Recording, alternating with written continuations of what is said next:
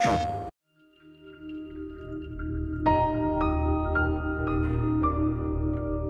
was always kind of dreaming of this game since I've been a kid, you know, in a really real way. I didn't think, oh, I'll make that game. I just thought, wouldn't it be cool if there was a game where, and I think everyone has had that. I think I heard somebody saying it's like a pitch from a child, basically, which is like, you know, there'll be a universe and you can go everywhere and you can have a ship and you can shoot lasers and, you know, all that kind of thing. It's like the most childish idea for a game in the world. And it was really fueled by sci-fi as I had always experienced it, which was books that I'd grown up with, like actual science fiction. We always knew that we wanted to make No Man's Sky. At the time, that was called Project Skyscraper, because we wanted a big, ambitious name for it. But we always knew the type of game we wanted to make, and we'd known it before we even started Hello Games, and we had talked about it at that point. And we knew that Joe Danger was going to be a stepping stone towards that. The Joe Danger series, which was like 4 games in the end, like 2 on console and 2 on mobile, they were like a complete labor of love, you know. Like, I love those games still.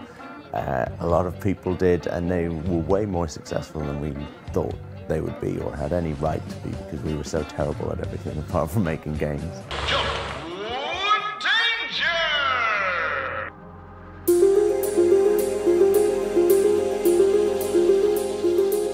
It really kind of properly started a year and a half ago. It's not quite a year and a half ago, but like a year and 5 months or something. And that was when 4 of us, slightly different 4 to the 4 that had founded the company, just found a small room within that large office, and we actually just like literally locked the door and had a separate entrance and stuff like that, and squirreled ourselves away.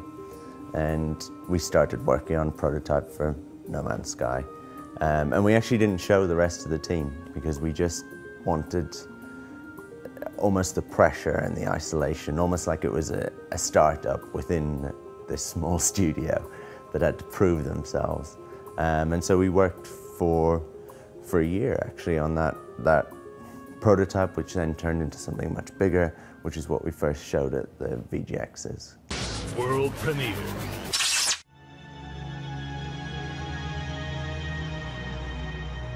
Christmas Eve, I got like a text and then a call saying like the office is starting to flood, this kind of space that we had done up ourselves and everything that was like, you know, kind of quite personal to us, I guess, was pretty much kind of wiped out within a few hours, basically.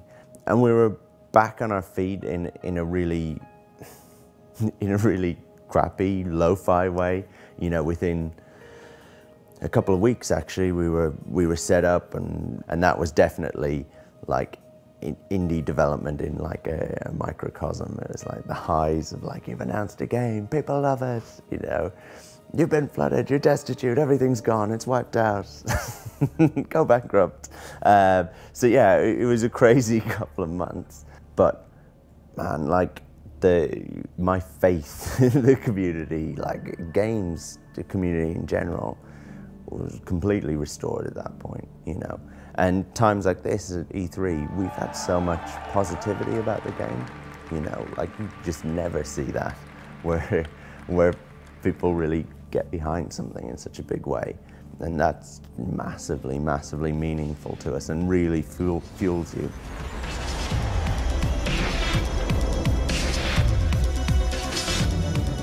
There is this thing that it's set in this infinite, procedurally generated universe, but that's actually not why we're making the game. We're not making some sort of tech demo or something like that. We had the idea of making a game that felt true to the kind of sci-fi books that we'd grown up with, the kind of idea of that, the fantasy of that.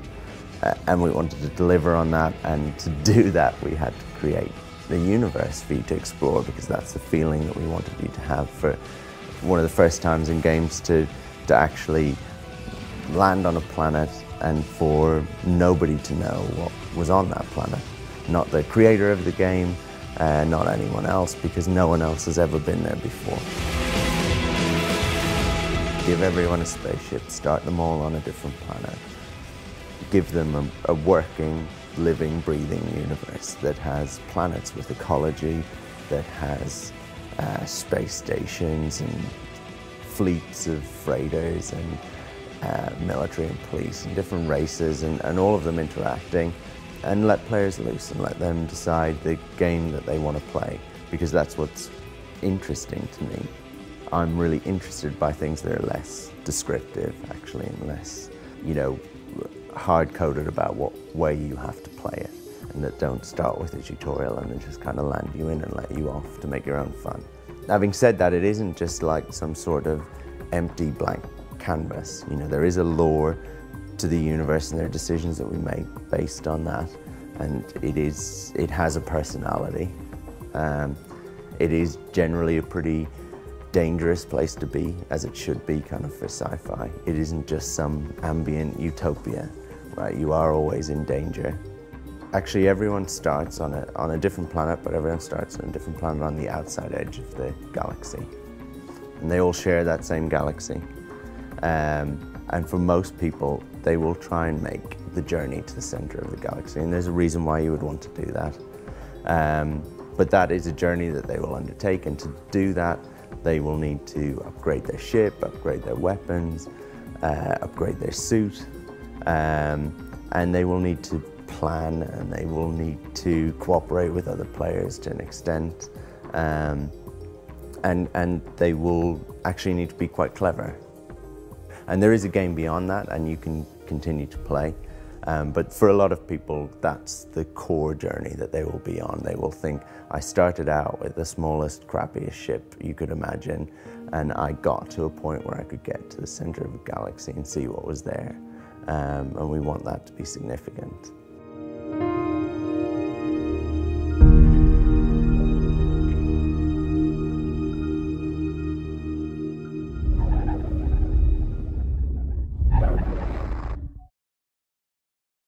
PlayStation